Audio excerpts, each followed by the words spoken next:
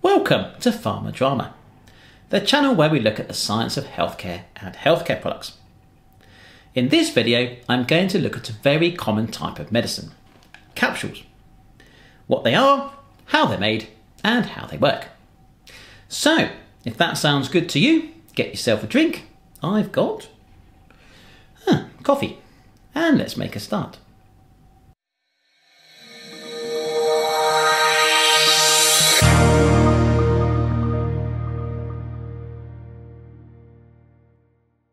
After tablets, capsules are the second most common type of dosage form, and I'm sure you will be familiar with them. If you've watched the video on tablets, and if you haven't, I put a link below, then you'll know they were patented by a Brit in 1843. Capsules, on the other hand, were patented slightly earlier, in 1834, in France by a Parisian chemist called Joseph Gerard Dublanc, who encapsulated drugs in one-piece gelatin shells. Today, we would call these soft gel capsules, and they are generally used to encapsulate liquid formulations, so are marketed as fast-acting. We will look at soft gel capsules in a separate video. The most common type of capsule design are two-piece hard shell capsules. These are designed to encapsulate powders and were first patented by another Brit, James Murdoch, in 1847. The School of Pharmacy, where I work, was founded in 1842 by the Royal Pharmaceutical Society of Great Britain. And I like to think that the patenting of tablets in 1843 and capsules in 1847 was a reflection of our inspiring teaching. Anyway, hard shell capsules have two pieces that lock together, and they are filled with whatever drug powder needs to be delivered. The narrower diameter part is called the body and is the part that contains the powder or granules. The wider diameter part is called the cap and is the part that keeps the capsule's contents in place. Hard shell capsules have many advantages over tablets and other oral formulations. From a manufacturing perspective, since capsules contain the drug powder directly, there is no need to compact it into a tablet, and hence no need for excipients to help make the powder compress. Any drug powder can be simply poured into the shell, and because of this, capsules are often used by pharmacists when they are preparing medicines directly for patients. The pharmacist can weigh the drug powder into capsules directly for individual patients. We call this extemporaneous preparation, or, if you're American, compounding. Colorants can be added to the shell, which enables the capsules to be made in various colours, helping with appearance, branding and identification.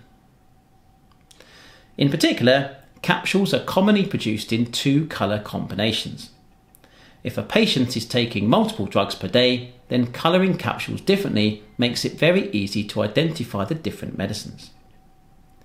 Capsules can also be film coated, giving them a smooth and shiny appearance, and can be printed on directly.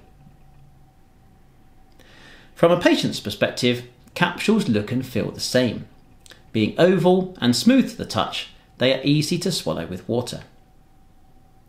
The capsule shell is readily soluble in water, so once in the stomach, capsules will dissolve in a few minutes to release their contents. Since the drug they contain is inside the shell, capsules also keep the drug away from the mouth, and so mask any unpleasant tastes — nearly all drugs taste extremely bitter — or odours. And finally, if a patient finds it difficult to swallow capsules, they can be opened up and their contents dispersed in a drink or sprinkled on food, although this means the formulation no longer provides any taste masking. Capsule shells were originally made with gelatin, and many still are. Gelatin is made up of proteins, and it's an excellent material for making capsule shells. It is non-toxic and forms films easily with good mechanical strength and shine. It is also readily soluble in water. However, because gelatin is derived from animals, there has been a drive to replace it with a plant-based alternative. Usually, a cellulosic polymer is used, typically hydroxypropyl methylcellulose, HPMC or hypromellose, Like gelatin, HPMC has been used for many years in pharmaceutical products, and it is non-toxic. It is classified as a generally regarded as safe or GRAS excipient by the regulators. If you want to know more about gelatin, HPMC, or indeed any other pharmaceutical excipients, then I suggest heading over to the Pharma Excipients website, which contains masses of information. There is a link in the description below. Films made from gelatin and HPMC both contain water. The water helps make the film soft and malleable. Gelatin films generally contain around 15% water, while HPMC films contain around 6% water. This has a consequence for the stability of capsules, however.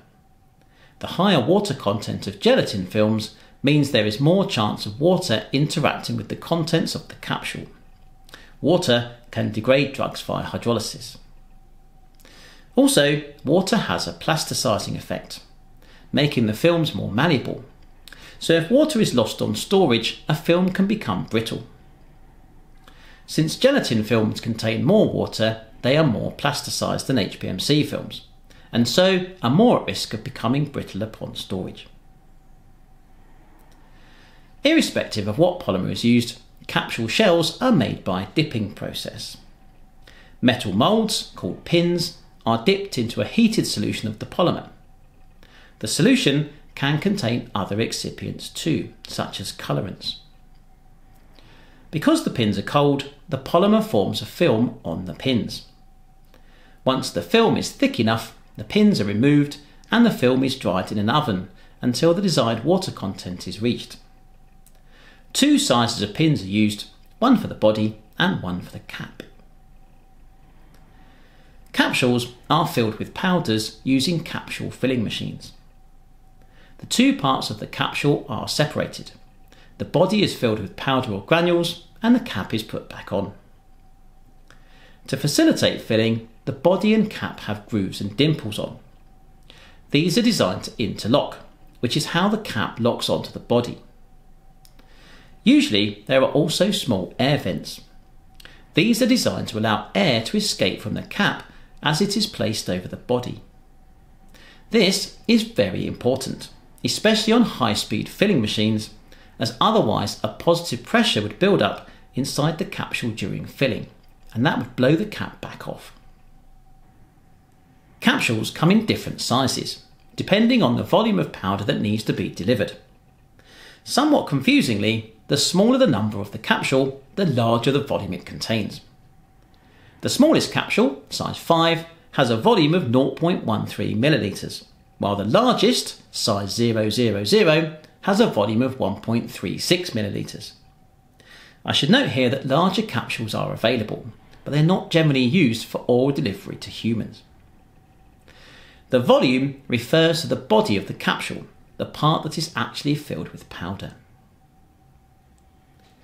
Capsules can be filled with powders, granules, pellets, microparticles, and indeed almost anything else you can think of. Other than liquids though, they tend to dissolve the capsule shell and so are put into soft gel capsules, as we shall look at in a separate video. This versatility means capsules are really good early in the development process of a medicine, when almost anything can be dosed into them.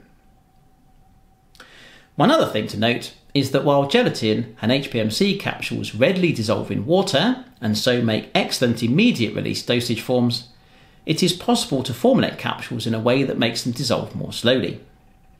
This can be done by using a different type of polymer from HPMC, or by coating the capsule with a polymer film. The film is made from a polymer that is insoluble at low pH and becomes soluble at higher pH. Because the pH increases along the GI tract, this keeps the capsule from dissolving until it reaches a particular section. We call these films enteric coats. There are lots of polymers that can be used to make enteric coats, and again, if you're interested in them, I highly recommend the Pharma Excipients website. Right, that's the basics of hard shell capsules covered. Hard shell capsules have two pieces, the body and the cap, that are made from gelatin or HPMC and snap together. The body holds the drug powder and the cap keeps everything in place. Capsules can be used to deliver any sort of solid formulation, and they are available in a range of sizes. Liquids are delivered in soft gel capsules, as we shall explore in another video. I hope you found that useful. Please hit the like button and consider subscribing if you did. It really helps the channel. Otherwise, thank you so much for watching, and I'll see you again soon.